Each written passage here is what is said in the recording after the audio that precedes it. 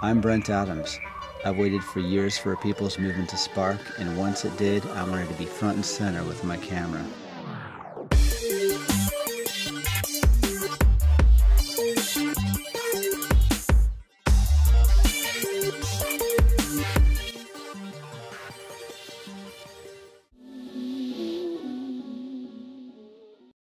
Before Occupy Santa Cruz, there was Peace Camp 2010.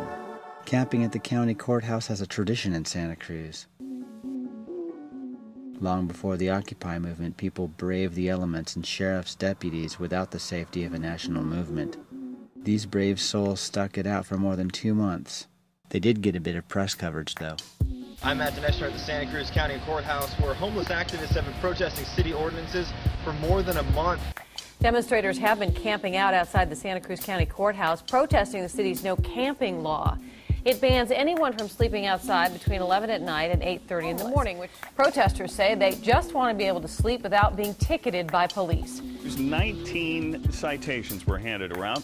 7 people were arrested all over the weekend in connection with the camping issue that has been playing out at the Santa Cruz County Courthouse.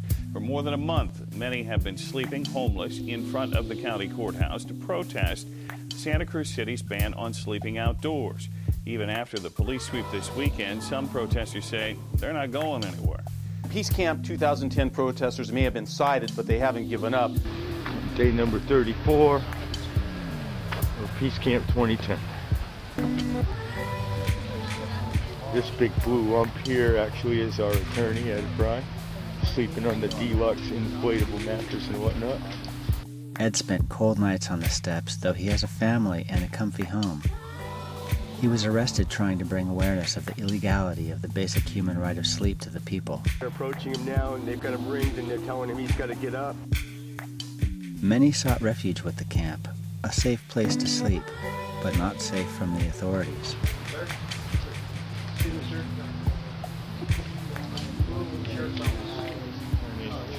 It's our attorney Ed Fry, eminent constitutional attorney here in Santa Cruz County, trying to convince the law officers to cease and desist of their own volition. Our attorney very, very angry at this point. No, I'm not gonna. You're gonna put him under arrest. We're not gonna get the hell out of here. Leave him alone. Our attorney very, very upset and angry at this point. Ed Fry is now physically blocking the deputies from getting to this individual. $70 an hour, $100 an hour for each officer? Is this the way to do it? Let's have a public dialogue about it.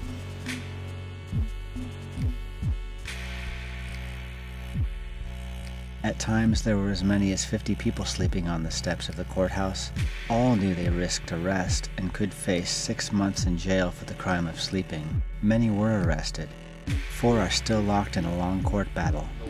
Now, these demonstrators are protesting city laws prohibiting sleeping outside. Now, do you remember what you were doing on July 4th? Well, that's when this protest started, just to give you some context here. You, Chris? I am. Hey, Chris, you have a warrant out for your arrest. So I'm going to let you go and place your hands behind your back. Just go ahead and step to the cab.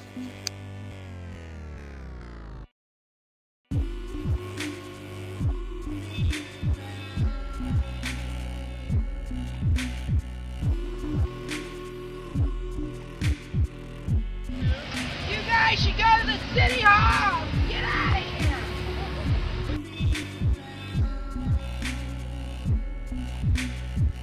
And moved to City Hall they did. Mr. Mayor, good morning. Where they faced the city's anti-camping laws enforced by the SCPD. Here it's illegal to sleep anywhere outside of a building between the hours of 11 p.m. and 8 a.m. It's also illegal to lay underneath a blanket, even if you're awake.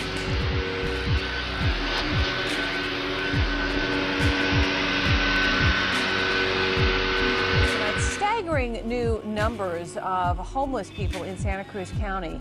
Number of homeless up 22% from just 2 years ago. The law itself is hideously unconstitutional and ludicrous on the face of it to illegalize something that is necessary for the function of human life.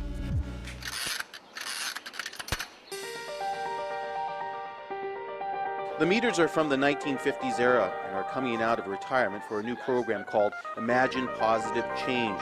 8 meters with a metal corona saying Imagine will be placed on highly visible corners on Pacific Avenue. I got a pool going, a betting pool going. They won't last longer than 48 hours before they're destroyed by local activists. It's just another way to shame and embarrass people who do what I do for a living. Feed a meter, help the homeless, and it's called Imagine Positive Change. They want to use old parking meters. Instead of being hassled by people looking for spare change, they want to help the needy by allowing people to put change in what they call a homeless meter.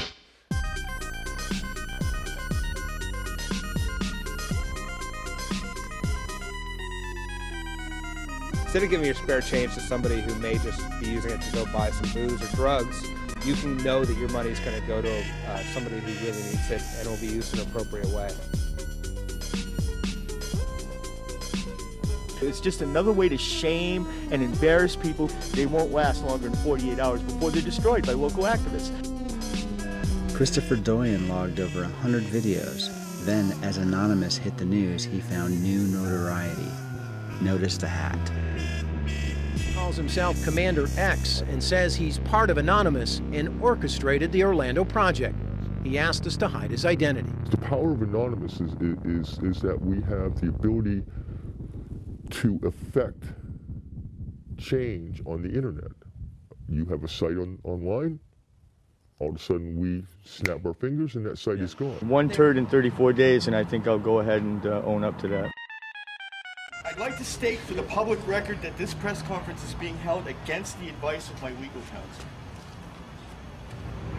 This document alleges that I am the notorious hacker activist known to the world as Commander X. I am Commander X.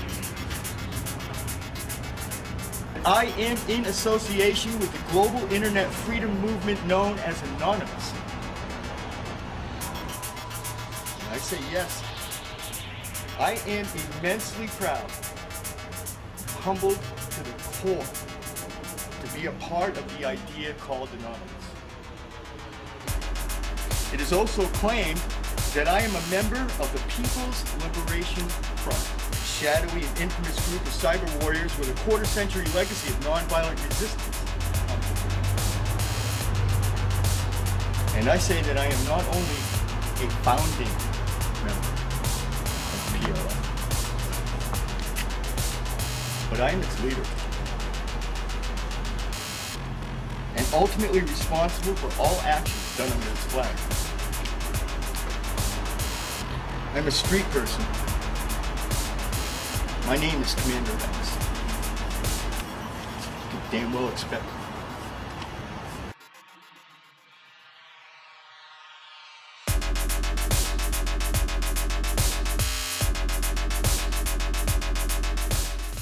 A 47-year-old homeless man has pleaded not guilty to charges that he joined an anonymous organized cyber attack that temporarily shut down Santa Cruz County servers.